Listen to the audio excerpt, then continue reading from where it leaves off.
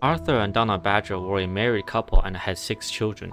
On January 28, 2011, Arthur and Donna were driving in Allendale County, South Carolina, when a UPS truck crossed the center lane and struck them.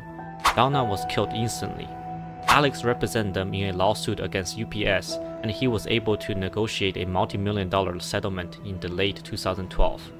Instead of passing the settlement to Arthur, Alex Murdaugh and Russell Lafitte worked together again to steal more than $1.3 million from Arthur.